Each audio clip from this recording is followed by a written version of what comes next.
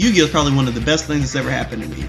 Now, I know you're probably thinking one of two things. Either A, hey, that's what's up, and I'm right there with you. Or B, damn, I'm on the wrong channel. I mean, you're here already, so you might as well stay, right? Nah. Do what I did with my hometown. Chuck up the deuces and get the heck up out of there. Cause I mean, find something that's more suited to your viewing needs. If I can't provide it for you, something probably will. Granted, I left my hometown to get up out the ghetto. Honestly, look at this. Oh yeah, we get no radio play, cause we talk about what's really going down. Shit like what? The killing and what? The drugs and what? Them gangsters and the motherfucking thugs.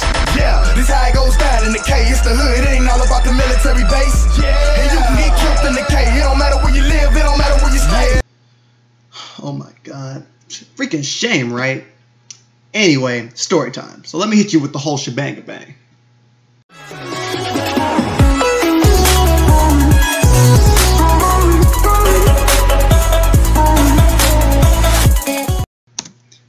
Alright guys, let me paint you a picture. It's 7th grade year for me, and there's only two things on my mind.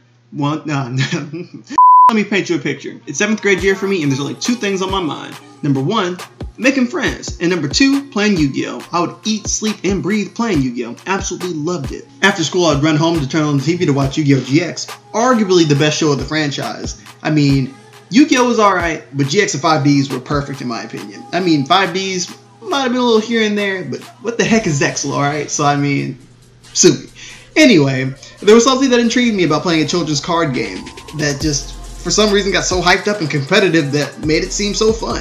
It was way better than going to actual school, I'll tell you that. In the show, they went to class, and instead of talking about things like Pythagorean theorem, lab safety, and other supposedly important things like sex ed, they talked about the important things in life, which are like monsters, spells, traps, fusions, synchros, ritual sums, all the important things you need to know. In real life, if two kids had beef with one another, they tried to put up their hands, talk about boxing and whatever.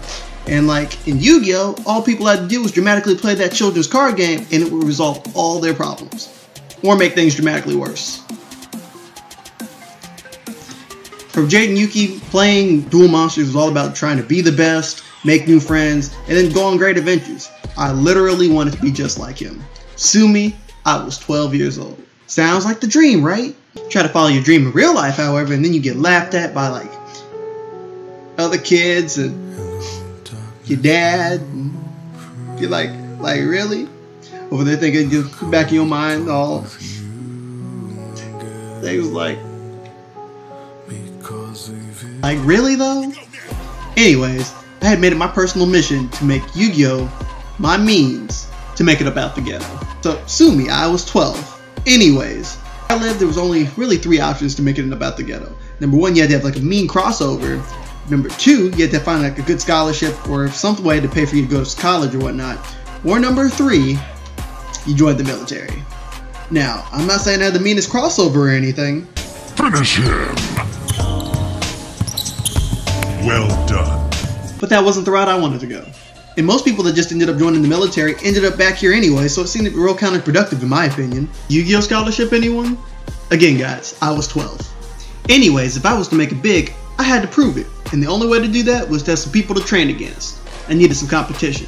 I pitched the idea to my boy Obsidian, and he was down immediately. It started with just he and I playing at lunchtime, and then eventually my friend Gerald joined us, and then 3 turned to 6, and then eventually to 12. And then by the end of it, we had a whole lunch table blocked off. I'm talking like, not one of these, one of the extra long ones. Somewhere along the road, I met 2 of the best duelists our school had to offer. The dueling duo, sometimes known as the Robots, my best friends Jeremy and Jacob, were some of the greatest duelists I've ever taken on ever. Together, they were a duo not to be trifled with. They were a great dueling pair. Most were even afraid to take them on because they came off as so intimidating. But for me, they were just another challenge to overcome, and if you're watching this, you know it's true.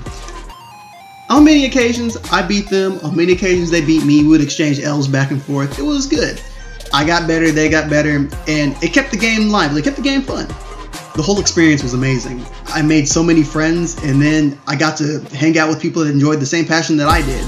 And it wasn't anything I'd trade for the world. For once, I actually truly enjoyed going to school.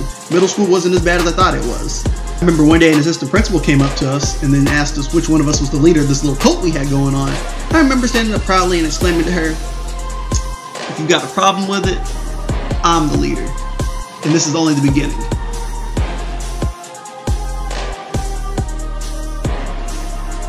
Or something to that effect.